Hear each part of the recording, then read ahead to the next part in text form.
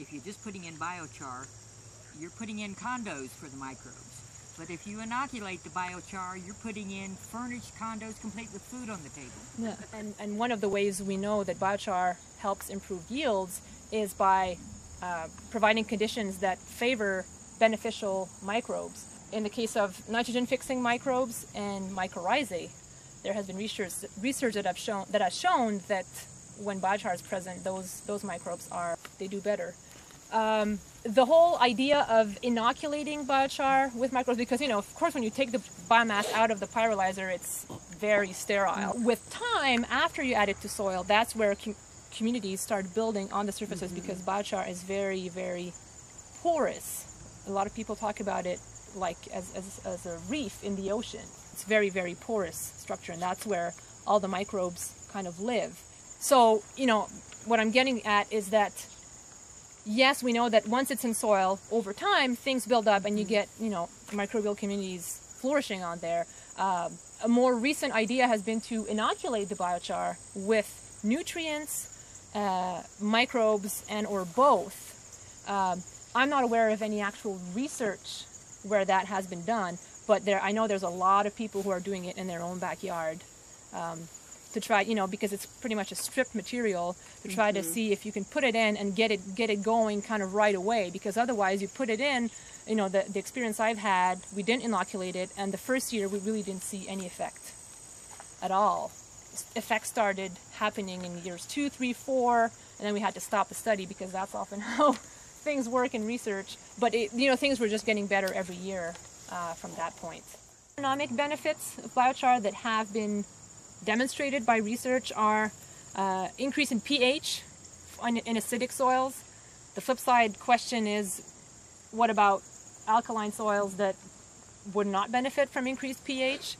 You do add a small amount of nutrients to the soil when you add biochar, because any biochar contains some ash. In vegetation there's always some mineral matter, and most of that you don't lose when you're making the biochar. You still have it in the form of ash. If your soil needs calcium, potassium, you're going to be adding it, and it might help. But that's not a very long-lasting benefit, because, stuff moves in soil. If plants don't take it up, it might get washed out with the rain. So it's kind of like fertilizers. If that kind of benefit, if that's really what you were capitalizing on, you'd have to do it again every year. However, we know that biochar lasts for a very long time in soil, and it's the capacity of the biochar to retain nutrients gets better with time. As the biochar weathers and interacts with other soil microbes, other components of soil, it develops a nice capacity to retain nutrients.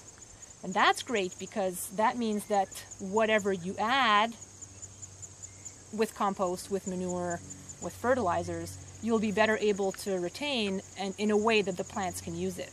And that's something that builds up with time. And that's quite unique to biochar, because most amendments you put in soil kind of decompose rather rapidly, and after a few years you don't really reap any benefits from them anymore. Biochar we already said it was very porous, so it's able to retain moisture.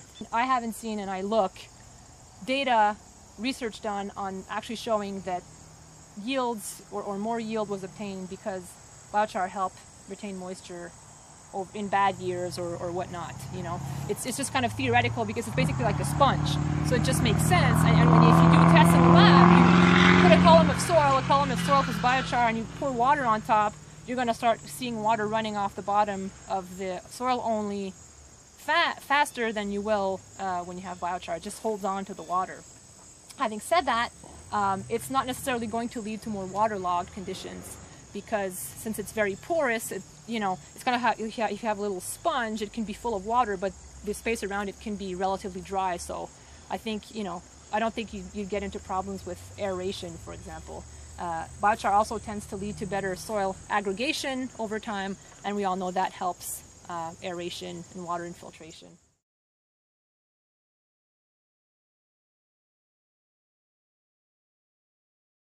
So if we know that most of our nitrogen comes from our soil organic matter, How do we build our soil organic matter? There are things that we can do to actually build it. Cover crop. Compost will help a little bit, but the amount you add in a compost application is pretty small compared to how much organic matter is in the soil. Cover crop. Alan hit it right on the head.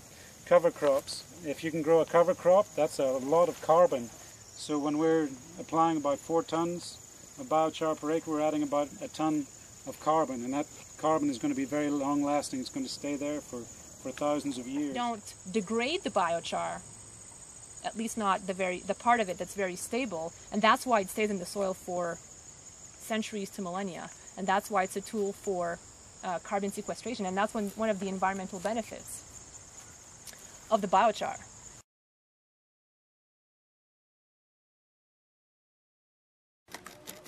Brought to you by the Avian Aquamizer, our poop-free chicken water. Visit us on the web at www.avianaquamizer.com.